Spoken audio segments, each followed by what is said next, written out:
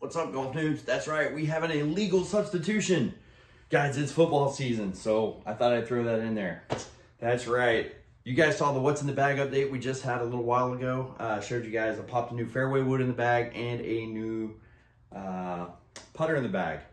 Well, thanks to my brother-in-law, Dallas, and my Slash marketing manager, he gifted me with a beautiful Scotty Cameron Super Select 1.5 Fastback. I mean, look at this gorgeous putter. This thing is absolutely stunning. I mean, just look at this bad boy. So needless to say, this is going directly in the bag. We're playing Lake Jovita, one of the nicest courses in the state of Florida, tomorrow. It'll be my first time there. And hopefully this Scotty Cameron will help me tackle those greens. So anyway, guys, just wanted to show this little bad boy off. Thanks again. Big shout out to Dallas. Thank you, bro. This is an amazing gift and an amazing gesture. Thank you so much. Look forward to getting this bad boy into action tomorrow.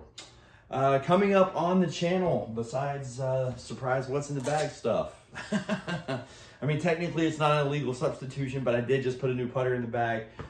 So wasn't really planning on this by any stretch of the imagination. But tis what it is, and I'm really looking forward to getting out on course and giving that thing a whirl. Also, a quick update, let you guys know what's coming. I got some 3 to 5 minute segments coming up. Things that you should be thinking about in your golf game that maybe you are thinking about wrong, maybe you haven't thought about at all, all right?